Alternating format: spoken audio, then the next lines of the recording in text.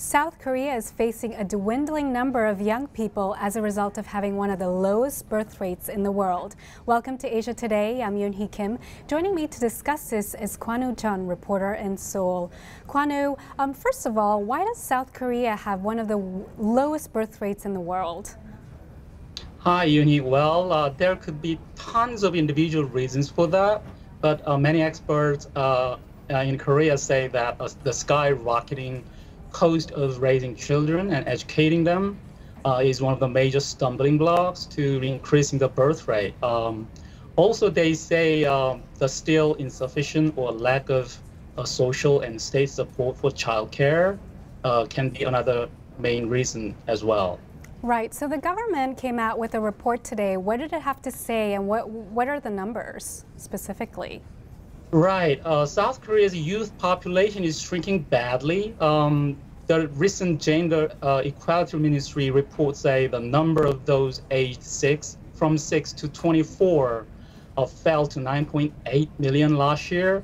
That marks the first drop below the 10 million mark since the country began compiling relevant data back in 1970.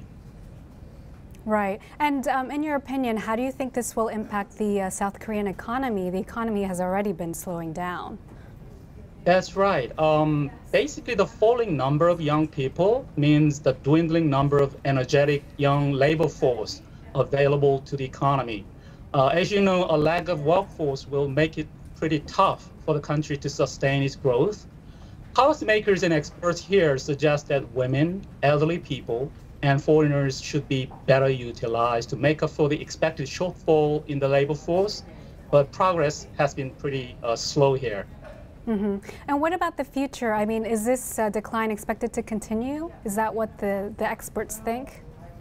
That's right. The fall in the youth population is forecast to accelerate. The government expects the number of young people to drop further to about 8 million in 2020 and 7 million in 2040, and then 5 million in 2060. It's not a huge surprise given South Korea's low birth rate. The country's fertility rate, which means the number of births a woman gives in her lifetime, is standing at around 1.24. That's among the lowest in the world. Very interesting. Thank you so much for joining us, Kwanwoo Jun, reporter in Seoul. For more on this story, you can go to WSJ.com. I'm Yun-Hee Kim for the Wall Street Journal Digital Network. Thanks for watching.